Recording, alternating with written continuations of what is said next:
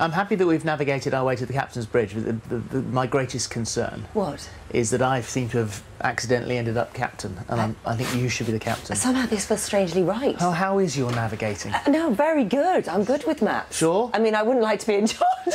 I think we should never get us out of here. No, I really wouldn't. I really wouldn't. So we are on the Captain's Bridge now, and we're joined by the head of the Royal Navy Medical Services, Commodore Inga Kennedy, and the only serving female Commodore in the Navy. And alongside her, we've got Lieutenant Commander Chantal Hopper, who has captained the HMS Example in the Baltic. Well, good morning to both of you. Thank you for joining us here today. And I wanted to speak to you first of all, because you are the only serving female Commodore in the Royal Navy. So just explain what your role is.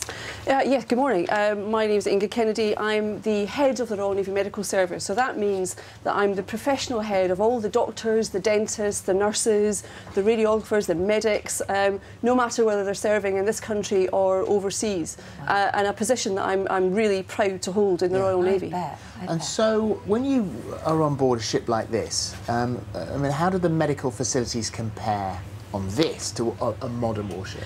Absolutely. I've just been down looking at the sick bay. I haven't been on here for several years, but I've just been down to look, and remarkably, the space is actually quite good. Is it? Because we've got to consider that this ship would have had upwards of 800 people on board, whereas a modern warship, 150, 200, 250. And explain to us what your role is as well. I'm just rejoining the Type 26 programme team as the requirements manager, so using my 15 years of experience of being in warships to bring the ship from design into fruition. Well, there's going to be a new Belfast. There it is, yes. Very exciting. So, will the name of this one change if you get another one? I don't think so. Good. But the new ship, I've also been having a look around, and the new ship is going to be a little bit more modern. Accommodation in particular looks quite different.